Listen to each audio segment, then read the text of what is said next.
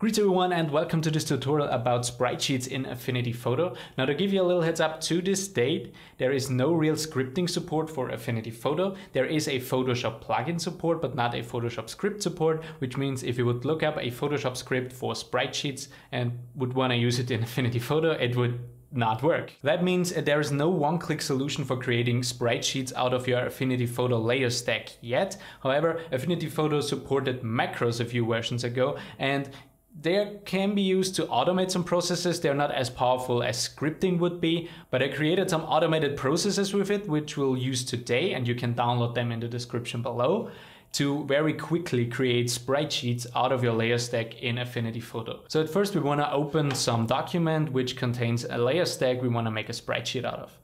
And we'll start off with some pixel art and some one-dimensional spreadsheets, and later on we're going to cover some vector art with two-dimensional spreadsheets, meaning having multiple rows of sprites.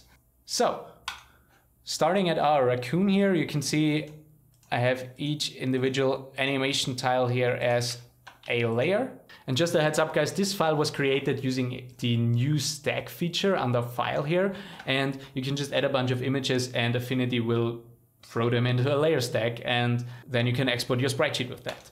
So what we're first going to do is we're pressing Ctrl+Shift+S, and we're saving a different version of this file right now, because you don't want to overwrite the document you're working with, because during this process we'll also rasterize each layer. So you're gonna probably lose some important layer information or layer effects or vector data, and therefore we'll save a different version of this file. So raccoon sprites probably. So in this example, this current document size will be the size of one individual tile on our sprite sheet. So if, for example, our pixel art here would touch the very edge of the document, we would probably want to add some margin there. And we can do that by going under Document, Resize Canvas, and you can just add with pressing plus in here a number of pixels you want to have as margin. Maybe you have 4 pixels margin. And then anchor to the center and resize. And then you have on each side, actually you will have 2 pixels margin on each side, because 2 of those 4 are used for this side and 2 of those 4 are used for this side. And the same applies also to the top and bottom, because I got the lock on width height proportion. So now we're going to prepare each individual tile, so each tile has the same bounding box as any other. For this, you're going to need your first macro, and in order to import the macro you just downloaded, in your library panel, you can press this hamburger menu, say import macros, and then this will pop up and you can just import the macro you just downloaded. Then you should have this Spreadsheets section here with all the macros I have listed here as well. If you can't find your library or your macro window, you can find them under View and then Studio, and there you have library, and a little below here you have macro. So as I mentioned already, we're going to use the first macro here, and I'll select my top layer, which is the last frame of my animation, and press the tile bounding box macro. And what will happen there is you'll see we have this bounding box I mentioned around my top layer here. And you cannot do this for every tile. So for example, I cannot shift select all of them and then press tile bounding box, because this is just a limitation of macro. I have no kind of array operations available or anything. So you have to do this for each layer individually. But if you see the other 2 tile bounding box options here, there's select below and select above. And if you press tile bounding box, select below, bam, it will group this layer and create this bounding box to it. So it has this perfect bounding box, and as you've probably seen, it selected the layer right below. So what I can do now is I just click, click, click, click. Now all my layers have this bounding box. So if you do it the other way around, if you start at the bottom, you just use this tile bounding box select above. Next thing we're going to do is we're going to resize our document, or our canvas in this case. So every sprite fits to the document. Every sprite has its own space there. And we're going to do this by Document, Resize Canvas. And because we have 6 layers, we have 6 frames, we want to have 6 times the size of our canvas. And because I want to have, in this case, a one-dimensional spreadsheet, I will only adjust the width here. And this is where I will unlock this. And if I multiply my width by 6, then the math expression will just fire, and it will do the math for me. And then I press Resize, and then the document will be big enough so every frame has its own spot. So now we want to spread our sprites along the sheet. And for this, there's this tile line macro coming into play. So I'll just select the bottom layer, shift select the top layer, and then press tile line. However, there's something important to consider here, and this is sometimes Affinity messes up the selection order in this case, because I pressed shift select. And if that happens to you as well, I hope that changes in the future. But in this case, for example, if I press the tile line, you can see my last frame here is actually my second frame, which I don't want. So if this happens to you, just control select every layer. So I select the first and then control select every other one and then press tile line, and then the order will be correct. So there you go. This is our first sprite sheet.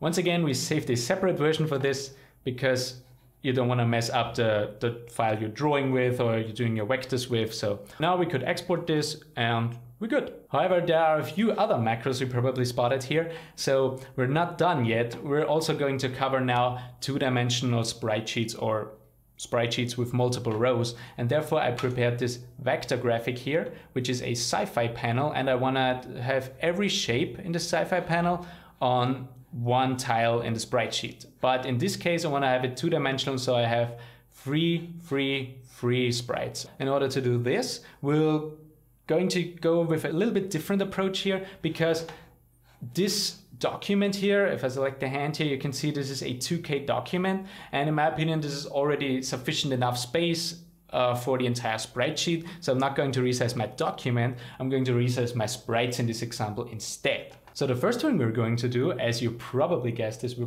pressing Control Shift S, and we'll save this with the sprites suffix here. So now, as I already said, we're going to resize each individual layer and not the document. There are two approaches here, and one is using those scale tile bounding box macros. I'll just show off what this does. If you press one of them and press the scale tile bounding box, you can see it created this bounding box here, and it also scaled the tile. So if I right click this and say edit macro, then I can use this little wheel here, so I can adjust how it will scale. So in this case, you could also use some math expressions. For example, if you know it's going to be a third of the size, like it is in my case, you can press 100 divided by 3. And then you have exactly a third. And now I can do the same thing for the second layer by pressing the play button here.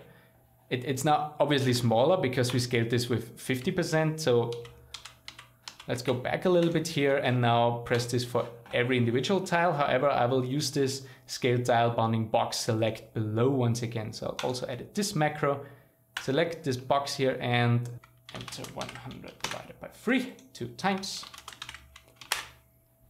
And then I press play, play, play, play, play, play, play, until we're done. All right, I don't want to scale the background, so that's fine. However, there's another alternative solution for scaling this, which some of you maybe think is a little bit more attractive. For this, we will just select the very top layer again, use the tile bounding box, not the scale tile, and just select down every individual layer once again. And now, as every layer has this bounding box, we're just going to select all of them. And in our transform panel, you'll probably find this in the bottom right of your window, or if you don't find it at all, just go under View, Studio, and open the transform panel. I'll have mine right here. And if you have all of the layers selected, then you'll see the current width and height. And you can modify this once again by using math. We want to have a third of our size, so we will use the 2048 divided by 3. And if you want to escape here real quick, because we want to lock the aspect ratio here, so it will do the same for the height immediately. All right, and bam, basically the same thing happens. All right, so the next process is once again layouting those things. I already have all of them selected, and in this case I don't care about the order, so I'll just press the timeline button and there we go. We have this tile line here now, of course, shooting above our document, but as we have multiple rows left, this information here will definitely not be lost. We will bring this down into here. And in order to do this, we have this tile line shift option here, or as some of you probably already guessed this, we can simply use the duplicate with transform method of Affinity, which is by pressing Ctrl J. this will duplicate our layer here, and we can move it down, snap it into the center. And if I press Ctrl J again, it will duplicate it and apply the same transform to the current layer. So in this example, it will move once more. And now I have all the tiles I had before on my document ready for export. However, the other solution for this is using this tile line shift macro. I'll again open my macro tab here and edit the tile line shift macro. And here you also have once again some options you have to adjust. In this case, the offset X always should be minus your document size. So in my case, minus 2048. And the offset Y should always be the dimension of your sprite. So in my case, it's a third. So it's 2048 divided by 3 once again. And then I can use this play button here to move this down, and it basically produces exactly the same result. It's just some kind of preference which one you're going to choose. So, but as some of you, or maybe all of you probably realized, we have some junk here outside of our document, and as we can see it, maybe you want to clean it up. Maybe you just use this document for export and you don't care. But if you want to clean it up because you want to save a copy of this, you can do this also with two possible solutions. The first one is very easy. We just group all of our three tile lines by pressing Ctrl G. And then we're going to Layer, Rasterize and Trim.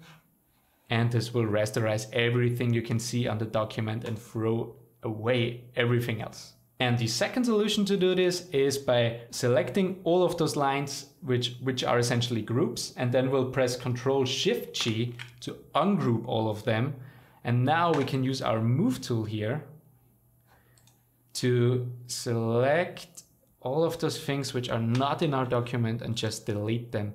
Just in case we want to keep a layer for each individual tile, this is definitely the solution to go. It takes a little bit longer, so if you want to have the fast solution, use the other one. Alright, that's about it for Spreadsheets in Affinity. I hope these tools will help you a lot by exporting some Spreadsheets, at least they do for me.